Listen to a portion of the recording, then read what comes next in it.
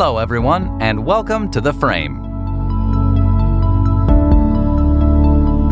Though we hardly notice them today, the building of canals was one of the most important advancements in human history. By developing techniques to channel water from one place to another, we were suddenly able to irrigate crops in remote inland farms, provide drinking water to remote areas, and facilitate shorter maritime transport routes. And while constructing these canals took decades in the past, nowadays we have special multi-million-dollar machines that can do the job much faster.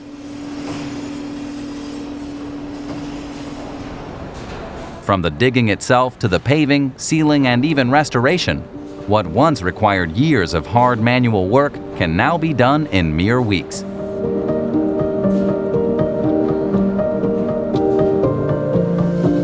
Known as a canal paver or lining machine, this unique heavy equipment does the work of dozens of builders in mere minutes.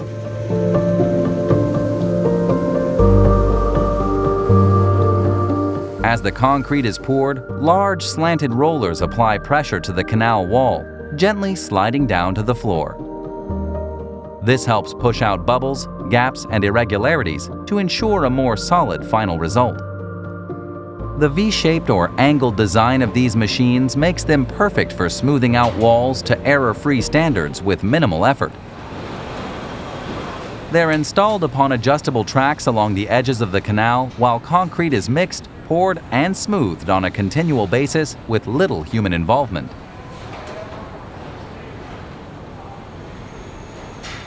There are many variations of these canal-making machines, including those that are designed to handle heavy-duty asphalt as well as pure cement. Here you can see one of the largest and oldest canals in Germany, the Canal, getting a facelift with the use of the horizontal finisher.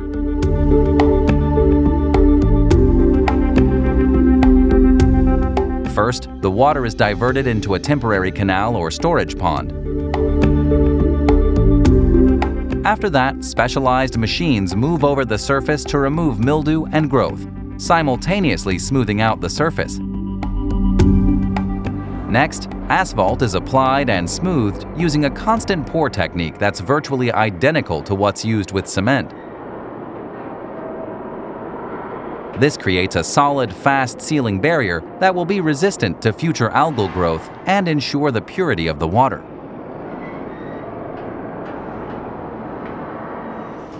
In recent years, canal machinery has seen a huge jump in both quality and capability.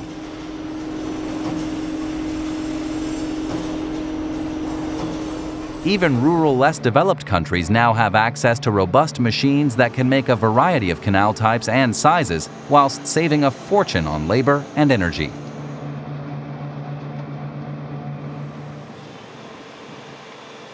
This is clearly a massive improvement over traditional methods that used backhoes and other simple earth movers in order to form canal shapes that can now be done in a fraction of the time. Researchers are always figuring out better, faster, and cheaper ways to accomplish any task, including challenging undertakings like building massive canals. This has led to the development of what's known as concrete canvas.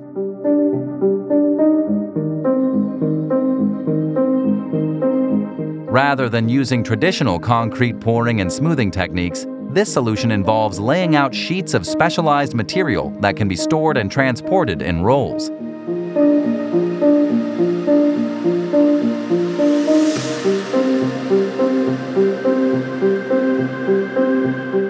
Once in place, workers need only apply water to the canvas in order to cause it to harden into a solid concrete block within 24 hours.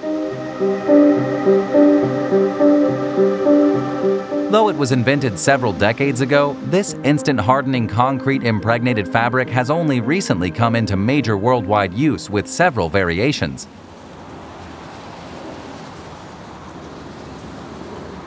Some of the variations come as thinner, flexible geotextile inseminated with the same dry concrete powder and a plastic backing on one side.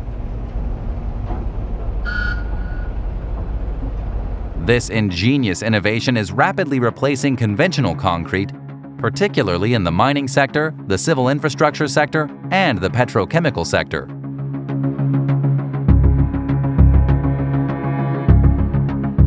While some people might consider canals and other inland waterways to be old news, they've actually always been very important to how we move cargo from place to place. In fact, many canals all over the world are currently undergoing major expansions in an effort to maximize inshore and global shipping potential as the sizes of modern ships continually outgrow the old canals.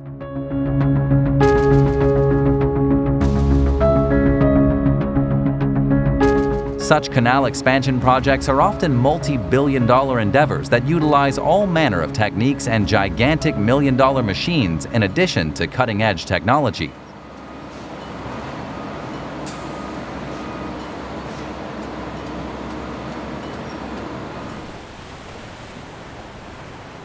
Recently, the Panama Canal finished construction on a new set of locks.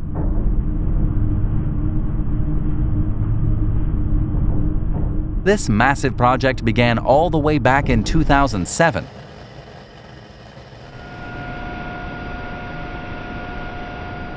It included both the widening and deepening of existing channels on both the Atlantic and Pacific sides of the canal, as well as the construction of a third lane and set of locks.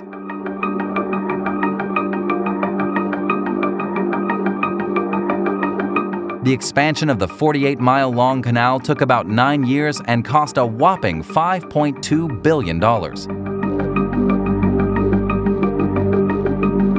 When the newly constructed locks and canals were initially flooded, the Panamanian government made a massive showing of the undertaking.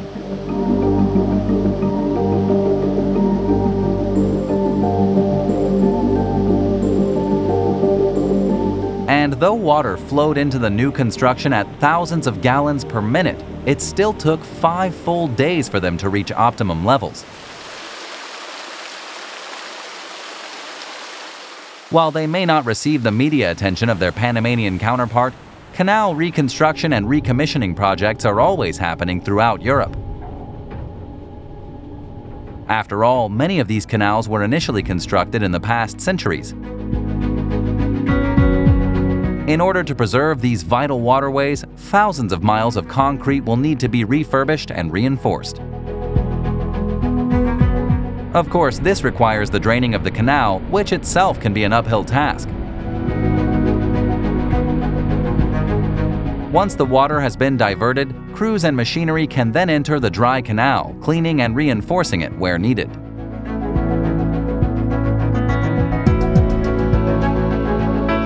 With new and ever-developing technology, these vital pieces of infrastructure will hopefully remain as eye-catching monuments reserved for future generations.